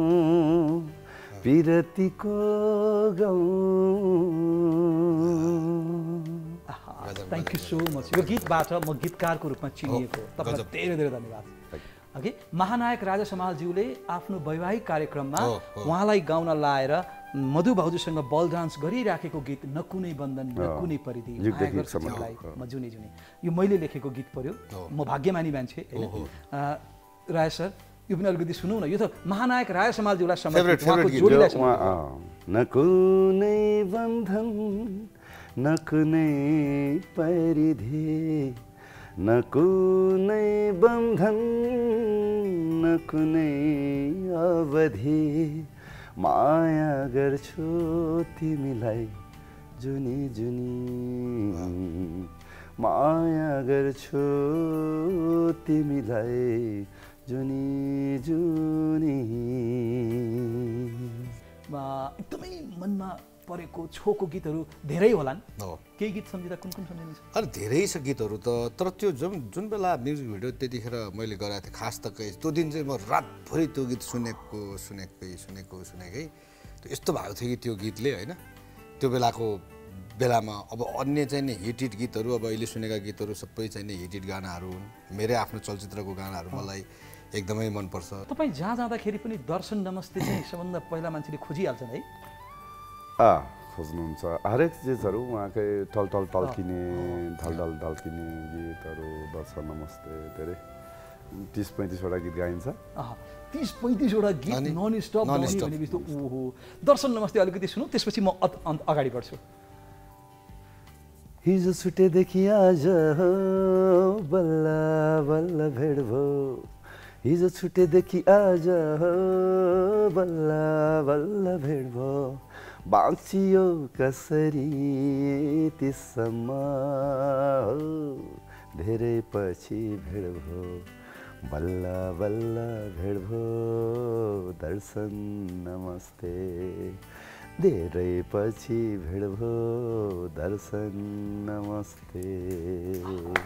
जति सुन्यो सुनिरहँ लाग्ने है सबैका लागि यो गीत कस्तो सुहाउँदो क्या सुहाउने क्या जताततै पनि। अब त्यहाँ हेर्नुहोस् त चिठी लेख्नका लागि मैले हजुरहरूलाई त्यहाँ राखेको छु। चिठीकै जमानाको मान्छे हो नि त फेरि हजुरहरू त। हजुर तपाईँले चिठी जिन्दगीमा कति लेख्नुभयो लभ लेटरको कुरा गर्नु? मैले लेखिनँ जेजी काका भन्ने हुनुहुन्थ्यो उहाँले लेखिदिनुहुन्थ्यो नाम तल मेरो हो र जेजी काकाले लेखिसकेको थियो त्यो लेटर पढिसकेपछि त्यो केटी पट्टिन्थ्यो कति केटी पट्टी होला तपाईँका चिठीबाट? मैले चाहिँ त्यति लेखिनँ।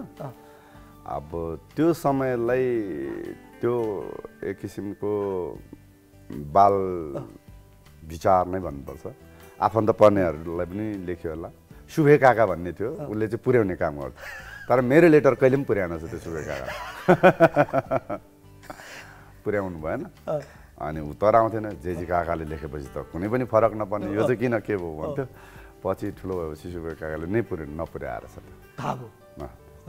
यता चाहिँ लभ लेटर कतिको लेख्यो? लभ लेटर लेखिएन बरु अरूको लभ लेटर पुर्याउने काम गरियो र कति एकजना मामा हुनुहुन्थ्यो अहिले मैले अब यो भन्नु मिल्दैन एकजना चर्चित मान्छे नै हुनुहुन्छ जो लेखनमा खतरा मान्छे हो उहाँको पनि उहाँ ठ्याक्कै किताब जस्तै उहाँले लेखिदिने उहाँको लेखे पछाडि त्यो शब्दले नै मान्छेलाई त्यो उनी बनाउने क्या। अनि हामी त्यो रातभरि त्यो लभ लेटर पढेकै गर्थ्यौँ पढेकै त्यो छुन्थ्यो नि त अनि पुऱ्याउनु जाने फेरि पटिन्थ्यो पनि पटिन्थ्यो त्यस्तो थियो है। अब अहिले चाहिँ एक अर्कालाई चिठी लेखौँ न।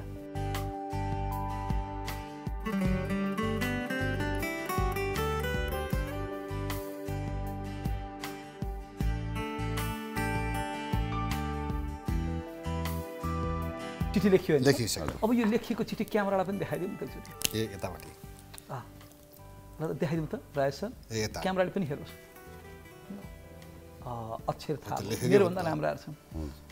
मेरो ह्यान्ड राइटिङ त राम्रो छैन है। पढाइमा कस्तो हुनुहुन्छ तपाईँ? म मध्यम। तपाईँ? म पनि मध्यम।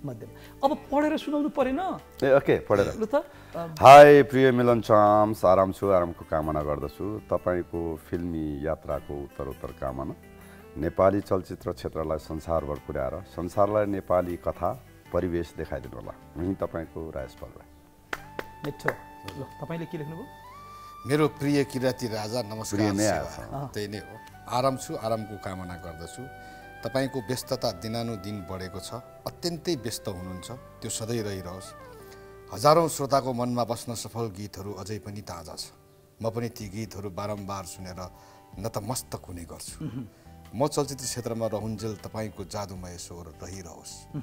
यो चाहिँ मेरो फिल्ममा भनेको है भन्ने कामना साथ सफलताको शुभकामना गर्दछु। उही तपाईको किराती राजा मिलन चाम्स। मिठो भावना एकअर्कालाई चिठी लेख्नुभयो। अब मलाई दिनुहोस् त फ्रेमिङ भएर आउँछ। ए यो अहिले कहिले फ्रेमिङ हुन्छ यो? जिन्दगीका सपनाका कुरा गरौँ जस्तो मलाई लाग्यो र जिन्दगीमा कति धेरै काम गरिसकेका छ नि त होइन यो उमेरसम्म आइपुग्दाखेरि र यो समयले के सिकायो जिन्दगीले के सिकायो के बुझायो मलाई यी दुई कुरा बुझ्न मन लागेको छ पहिला यता राजेश सरबाटै सुरु गरेँ के सिकायो समयले यो जिन्दगीले समयले हरेक चिजहरू हामीलाई सिकाउँदै जाँदो रहेछ र यो एकदमै पूर्णता कम्प्लिट पनि नहुने रहेछ भन्ने चाहिँ लागेको छ मेरो ठाउँमै लगातार काम गरिरहनु नसकिएला उमेरले अनि शक्ति सञ्चन नहोला तर त्यो होस् भन्ने जहिले पनि रहिरहन्छ त्यो हुटुटी भन्छ नि मलाई लाग्छ हरेक फिल्महरू सक्सेस भएको छ तर त्योभन्दा चाहिँ सक्सेस गरौँ भन्ने हुटुटी चाहिँ रहन्छ त्यो प्रयास नै जिन्दगीले सिकाएको एउटा पाठ हो पैसा त आउँछ जान्छ धनी पूजा त आज मसँग मेरो नाममा छ भोलि कसैको हुनेछ हामीले पाएको यो आशीर्वाद चाहिँ ठुलो सम्पत्ति रहेछ भन्ने सिकाएको छ मलाई पैसामा त्यति लोभ छैन अब सपनाको कुरा गर्नुहुन्छ नि म सपना त्यति बुन्दिनँ सपना टुट्न पनि सक्छ म उद्देश्य आज म उद्देश्यले मलाई आज चाहिँ दामी थकालीमा भात खान्छु भनेको अहिले 2 वर्षमा यहाँ सुटिङ गरिरहेछ अब त्यस्तो त्यो कारणले टुट्न सक्छ र म सपना योजना बुन्दिनँ जे अगाडि आउँछ त्यसलाई चाहिँ म सहर्ष स्वीकार गर्छु राजेश पायलजीका धेरै राम्रा कुराहरू छन् हैन हामीले देख्दाखेरि ती राम्रा कुराहरूको कुरा गरिरहेका हुन्छौँ अब कतिपय कमी कमजोरी पनि होलान् तपाईँ आफूले भन्दाखेरि चाहिँ राजेश पायलबाट सिक्नु नहुने कुरा चाहिँ के नसिक्दा मान्छेलाई पैसा ऋण नदिनु हामी चाहिँ एकदमै उसले दुःख व्यक्त गर्छ कि अहिले दिउँ खोजेर ऋण दिएको हुन्छ त्यो पैसा रिटर्न नहुने भएपछि मैले प्राय सिकाउने शब्द भनेको मान्छेलाई ऋण नदिनु त्यो आफू फस्नु आफू दुखी बन्नु हो त्यो अब कति काम चल्यो होला तर उसले हरेक मान्छेले त्यो बिर्सिन्छ मैले त देखेको चिज एउटा यो अरू त खासै सबै सिक्दा हुन्छ अरू सबै सिक्दा राजेश पायल राईले धेरै ऋण दिएर धेरैको जिन्दगी बनाइदिएछ बरु अनि आफू पछि दुखी भएको छ ओके अनि यो ऋण दिने कुरो चाहिँ नसिक्दा राम्रो यो नराम्रो नसिक्दा राम्रो अनि अर्को चाहिँ ड्रिङ्क्सकै कुरामा स्मोकिङको कुरामा हुन त उहाँले कति खानुहुन्छ नखानुहोस् पनि भन्नुहुन्थ्यो तर आज फिल भयो कि मलाई चाहिँ त्यो चिज मलाई बनिएको भन्ने लाग्थ्यो नि त अनि विजय माल्या भन्दा म चाहिँ धेरै पिउँछु भन्ने लाग्थ्यो तर अब अहिले चाहिँ लाग्छ कि त्यो चिज पनि गलत रहेछ त्यो ठिक छ स्वास्थ्यको लागि 1 पेक 2 पेक तर अब मेरो जस्तो दिन रातै नपिउनु भन्ने सल्लाह दिन्छु हुन त कतिले लाग्ला आफू चाहिँ टन्न खाए सबै अनुभव गर्यो अहिले अरूलाई नखा भन्छ जान्ने हुन्छ भन्ला तर जान्ने हुनु खोजेको होइन स्वास्थ्य रह्यो भने हरेक चिज संसार छ है ओके यो राजेश पायलजीका कुरा भए यता चाहिँ मैले सङ्गत गरे अनुसार 1 पेग नै लागिहाल्ने सुतिहाल्ने हैन अलिकति वाइन खानुभयो भने पनि निदाइहाल्ने उहाँलाई सुताउनु छ चाँडो भनेदेखि वाइन खुवाइदिनु वाइन खुवाए पनि भयो विस्की खुवाए पनि भयो अलिकति उहाँले चाखेपछि पुग्यो कि अब यहाँका पनि धेरै राम्रा कुराहरू छन् कि हामी भनिरहेको हुन्छौँ राम्रा कुराहरू भइरहेको हुन्छन् आफैलाई थाहा हुन्छ नि त आफ्नो कमी कमजोरीका कुरा भनेपछि मिलन च्याम्सजीबाट चाहिँ सिक्नु नहुने कुरा के हो भावनामा डुबेर चाहिँ सर्वस्व दिउँ चाहिँ भन्ने चाहिँ त्यो चाहिँ छोड्नुपर्छ यो कुरा चाहिँ नसिक्दा राम्रो तपाईँको कमजोरी पनि यो कमजोरी पनि त्यही हो एकदमै छिट्टो भावनामा डुबिहाल्ने विश्वास गरिहाल्ने अनि सबथोकै गरिदिउँ मतलब चाहिँ हुन्छ नि अब बरु आफूलाई नहोस् बरु अरूलाई होस् भन्ने चाहिँ नि त्यो चाहिँ एकदमै मबाट सिक्दै नसिक्नु राम्रो सबैभन्दा बढी सिक्नुपर्ने तपाईँको कुरो चाहिँ के हो मेरोबाट अब म आफूलाई त्यस्तो राम्रो मान्छे कसरी भन्नु मेरो लागि चाहिँ म ठिक छु अब मेरोबाट अब के सिक्ने र अब मैले चाहिँ नि जानेका चाहिँ नि एउटा चाहिँ नि चलचित्र निर्देशन हो फिल्म मेकिङ हो अब त्यो बाहेक चाहिँ म अलिकति घरायसी छु म चाहिँ नि कुकिङमा भयङ्कर एक्सपर्ट छु घरको काममा चाहिँ म एकदमै एक्सपर्ट छु सजाउने कुरामा त्यस्तै हुनुहुन्छ त्यो हो एकदमै मलाई चाहिँ नि त्यो चाहिँ एकदमै अहिले पनि छ अब त्यसलाई कसैलाई फेरि राम्रो लाग्ला कतिलाई नराम्रो लाग्ला तर राम्रो लाग्नेले त्यता सिक्दा हुन्छ अनि मान्छेलाई कसरी खुसी बनाउनु पर्छ के लाँदा के दिँदा के भन्दा भन्ने कुरा नि मलाई राम्रो थाहा छ फेरि हो यो कला विशेष छ उहाँको कि अब तपाईँको सपना चाहिँ के त अब मेरो खासै ठुलो सपना छैन मेरो चलचित्र क्षेत्र नै हो सपना विपना जे भने पनि चलचित्र क्षेत्र नै हो त्योभन्दा अरू सपना छैन अब त्यो पनि कहिलेसम्म गर्न सकिन्छ त्यति हो त्योभन्दा साधारण लाइफ चाहिँ नि बिताउने त्यति हो मलाई खासै त्यस्तो चाहिँ नि छैन यो महत्त्वाकांक्षा त्यस्तो खासै केही छैन पहिला सपनाहरू पुरा भइसकेका छन् हैन? पहिला थियो होला, त्यो अलग कुरा हो। तर अहिले खासै त्यस्तो छैन, एकदम सरल, आनन्द, खुसी कसरी हुने त्यति मात्रै हो, त्यो बाहेक केही पनि छैन। ओके, यो आफ्ना कुरा यहाँहरूको आए, जुन उद्देश्यका साथ अगाडि बढिरहनु भएको छ, सबै उद्देश्यहरू पुरा हुन्, जे सपना देख्नु भएको छ सबै सपनाहरू साकार हुन्। अझ बढी यहाँहरूको उत्तरोत्तर प्रगतिको म कामना गर्छु। तपाईँहरू दुवैको काम आम नेपालीलाई जोड्ने काम हो, मनोरञ्जन प्रदान गर्ने काम हो। तपाईँहरू दुवैजना सफल हुनुहुन्छ, अझ बढी सफलता मिलोस्। यो संसारमा हामी लगभग 7 करोड नेपाली जाति भाषी छौँ, कि नेपाली नागरिक पो 3 करोड छौँ। नेपाली जाति भाषीको कुराहरू त 7 करोडको आराधना छौँ, कि सबै माझ तपाईँहरू पुग्न सक्नुहोस्, सबैलाई एक बनाउन सक्नुहोस्, भावनात्मक हिसाबमा, कि साङ्गीतिक हिसाबमा, कलाकारिताका हिसाबमा, र यो सँगसँगै विश्वमै एउटा नयाँ सन्देश दिन सक्नुहोस् आफ्नो क्षेत्रबाट। तपाईँहरू दुवैलाई म धेरै धेरै शुभकामना दिन चाहन्छु। र यो शुभकामना सँगसँगै उपहारहरू छन् टन्नै, उपहार पनि दिन चाहन्छु। र उपहार दिनु पूर्व राजेशजी भएपछि एउटा गीत त सुन्ने मैले रहर गरेँ, लोभ गरेँ। तपाईँको सोचमा जुन गीत अहिले गाउँ जस्तो लागेको छ त्यो गाइदिनुहोस् न तपाईँकै रोजाइमा। घामको न्यानो धरतीको सायरेम, मान्छेको न्यानो हृदयको सायरेम, घामै कसम हजुरको, जुनी जुनी हजुरको, सायरेम सायरेम सायरेम सायरेम। यो सायरेम भनेको चाहिँ हाम्रो किराँती मुन्दुमी चाहिँ भाषामा चाहिँ सबैको आशीर्वाद मिलोस्, सबैलाई शक्ति मिलोस्, सबैको सेवा गर्न पाऊँ, सायद सधैँ सबैको जय होस्। अब यहाँहरूलाई म यो चिठी दिन्छु, यो मिलन च्याम्सजीलाई तपाईँले लेख्नुभएको चिठी तपाईँ नै प्रदान गरौँ।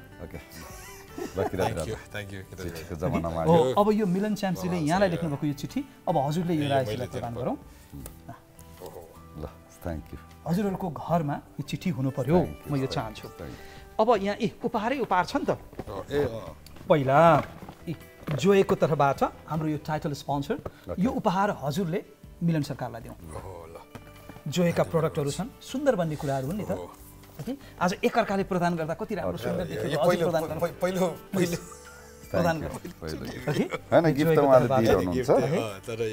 मलाई पनि बेला बेला गिफ्ट ल्याइदिइराख्नुहुन्छ, यो भयो। अब अर्को पनि त छ नि, यो अर्को पनि छ यहाँ। यो डिभान unisex Salon hair and skin care, यो किङ्सवेको तर्फबाट यहाँ चकलेट छ, अनि तपाईँलाई सुन्दर बनाउने यहाँ कुराहरू पनि छन् तपाईँको सुन्दरताका लागि। यो यहाँबाट उपहार चाहिँ कुपन सहित छ। यो डिभान युनिसेक्स किङ्सवेको तर्फबाट अब उहाँले तपाईँलाई दिनुहुन्छ। यहाँ चकलेट छ, यहाँ कुपन छ, र तपाईँलाई सुन्दर बनाउँछ डिभान युनिसेक्स सलोन। जानु होला, दुईजना सँगै जानु होला। यो उपहार पछि अब अर्को तपाईँहरू दुईजनामा चियाको पारा खिचीको, कफी चिया त यता तपाईँ पनि चिया कफी। यो चिया मात्रै होइन, खाना पनि त्यति नै मिठो छ। यो चाहिँ दुबईको नम्बर 1 ब्रान्ड, नम्बर 1 चिया भनेको चाहिँ यो फिली चिया हो। यो फिली छ, यो फिलीको तर्फबाट यहाँहरूलाई खाना सँगसँगै चिया पनि विशेष स्पेसल। यो चाहिँ कहाँ छ भन्दाखेरि लाजिमपाटमा छ, लाभिम मलमा छ, तपाईँको ठमेलमा छ र बौद्धमा छ। यो राजेश सरलाई प्रदान गरौँ।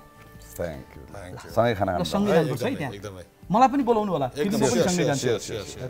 ल अब यता मिलन सरकारलाई प्रदान गरौँ। 15 लाखको, तर लाखौँ सन्तुष्टि प्राप्त हुन्छ त्यहाँ। ल यहाँहरूलाई धेरै धेरै धन्यवाद, साह्रै खुसी लाग्यो। साह्रै खुसी लाग्यो, थ्याङ्क यू सो मच। र यहाँहरू मेरा मित्रहरूलाई मैले आज कार्यक्रममा पाएँ, र मलाई लाग्छ कार्यक्रम हेर्ने दर्शकवृन्दलाई पनि बडो रमाइलो लाग्यो होला भन्ने मलाई लाग्छ। र उदाहरणीय मित्रता हो नि त यो, होइन? आजका दिनसम्म उत्तिकै हामी उस्तै छौँ, र हामी बुढो हुन जान्दैनौँ। बुढेलुलाई पछि धकेल्ने मान्छे हो नि त हामी, के कसो? म त यताबाट सिक्दैछु। 17 हो, म के 16 भएँ त्यसमा? तपाईँ 40 पुग्नु। अलिकति क्यारिकेचर जाओस् न, यदि महानायक राय समाजले भन्नु भने कसो हुन्छ? मिलन साम्सले फिल्म राम्रो गर्नुहुन्छ, बेलुका बिहान उठाएर एकदमै डिस्टर्ब गर्नुहुन्छ, एक्टिङ गरेपछि फेरि रिटेक गराउँछ। गाह्रो छ मिलन साम्ससँग काम गर्नु। हो गाह्रो छ, तर राम्रो फिल्म बनाउँछ। निर्सा दाइको आजसम्म यस्तो कार्यक्रममा उपस्थित भएकै थिएन। 15 लाखको त खानेकुरा चेक मात्रै थियो, चिठी लेखाएर गर्नु खोजेको के? कोही नेताको पनि गरौँ। के भनेदेखिलाई यो सबै चिज राम्रो छ कि राष्ट्रपति पनि बनाइदिनु भयो, चिठी पनि लेखाइदिनु भयो, उपहार पनि दिनुभयो, तर यो स्किनमा केयर चाहिँ कहाँ लाउने? फुस्रो फुस्रो छ, सबै कुरा ठिक छ, साथी पनि ठिक छ। यो हात साथीको लागि सलाम हो, दुश्मनको लागि फलाम हो। Thank you so much. जय हो thank you. Title sponsor. Vitamin B, Sira युक्त, beautiful by nature. Banking partner. राष्ट्रिय वाणिज्य बैंक, सम्पूर्ण डिजिटल कारोबारका लागि डिजिटल संसार। Insurance partner. LIC नेपाल, जीवन रहँदा पनि जीवन पश्चात पनि। रिफ्रेसमेन्ट पार्टनर Mountain Dew, डरको अगाडि जित्छ। Education partner. Artharva Business College for BBA, BHM and BHCM. Marketed by Mediacom Nepal.